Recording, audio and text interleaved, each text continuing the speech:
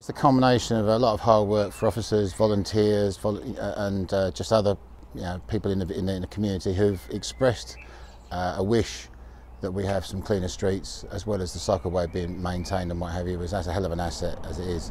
So this is, as I say, this is the culmination for today, and it's superb. The community part of this is key, actually. I mean, we all know that resource is quite rare and restricted these days. So for someone in the community to put their hand up to come forward to be trained and then to do this is gold, quite frankly. So we've got a lot of people coated in gold around here, and they come from further afield. I think we've got people from Royston, bless them, part of the cycle campaign group, coming to offer their services as well. So excellent.